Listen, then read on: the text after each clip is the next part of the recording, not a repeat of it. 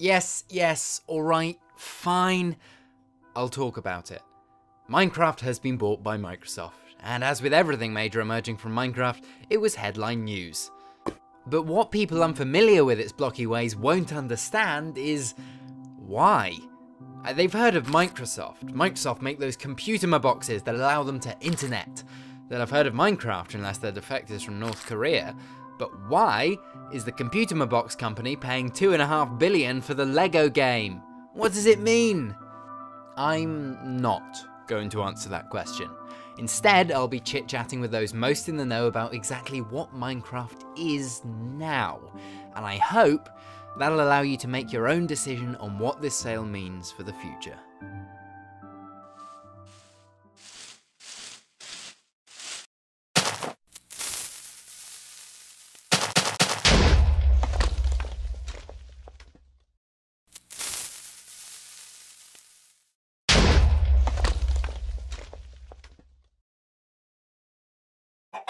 So, Minecraft's not about Lego, but what the hell is it?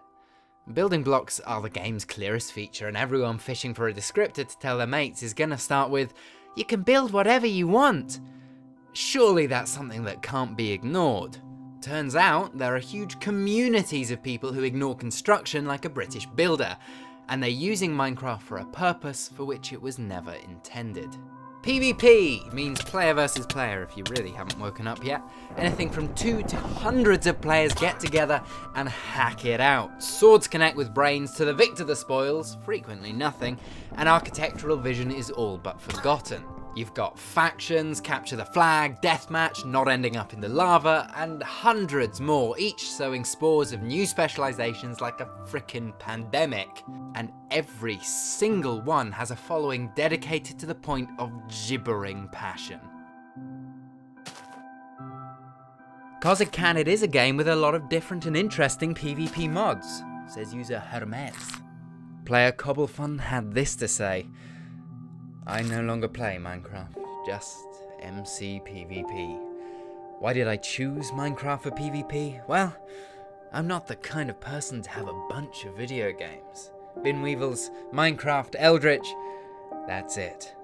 I never came to Minecraft for PvP, but loved it once I found out about it. I have no other options because Binweevils and Eldritch are the only games I own, and neither have PvP. Oh, 'cause it's easy to install undetectable but cheap hacks." Hacking no-scope noob though he is, SoCool21 makes an interesting point, and he's in it for the same reason as the rest. Minecraft's building blocks aren't the ones which make up its world. Minecraft, by design or otherwise, is a thoroughly modular thing, the default framework providing a powerful yet brutally simple, intuitive base to do much more than build, to turn it into something it's not at no extra cost. Minecraft is about the freedom to support any number of ideas in a unified format, from PvP to quantum physics. Wait, what?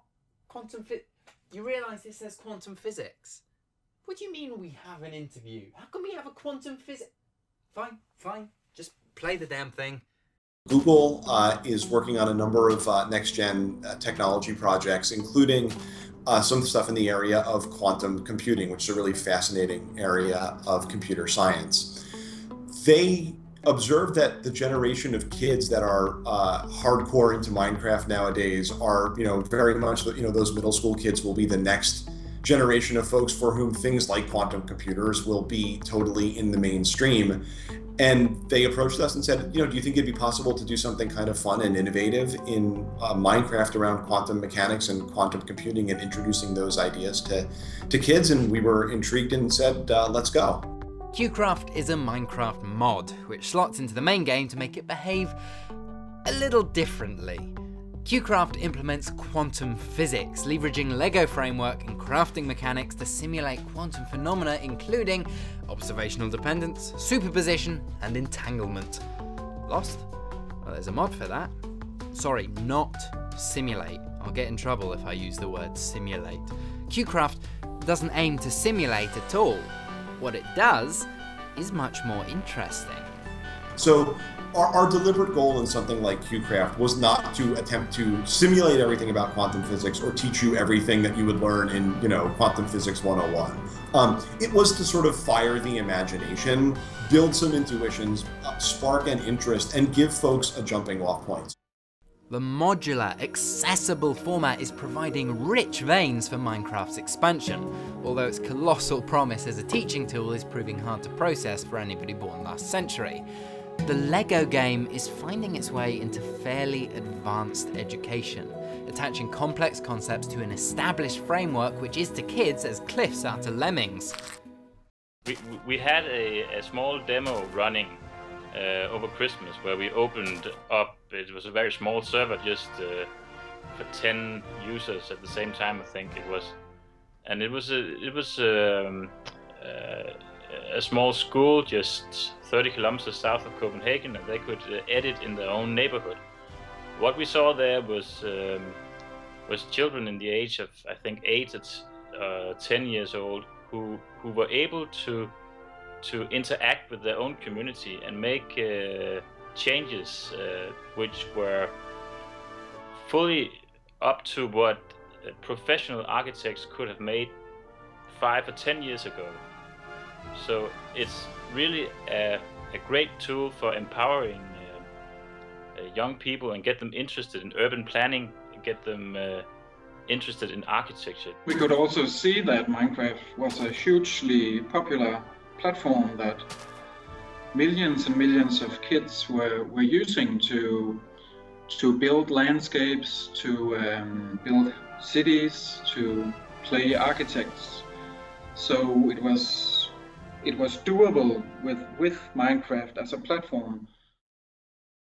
And there it is. Minecraft is a platform. Minecraft is a game in the same way that a PlayStation's a game, or a PC's a game. Like the Java it's built in, Minecraft is a standard format, an exceptionally intuitive, uniform platform, an environment for everything, from stab-happy simulations to education. But I think we can go one step further. We can hypothesize a little more. We can get academic up in here.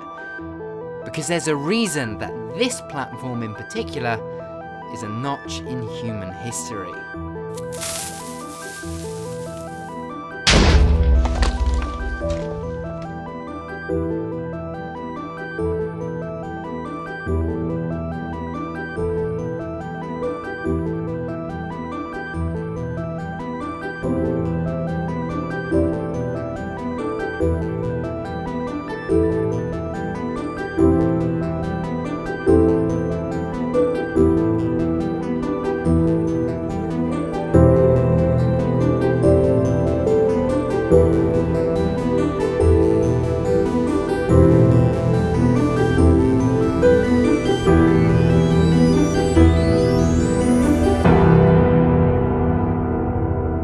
If you are enthralled by this reroll special, please pass it around. A share to Reddit, a post to Facebook, perhaps you know a guy who knows a guy who likes to tweet. The imaginary internet numbers make my day.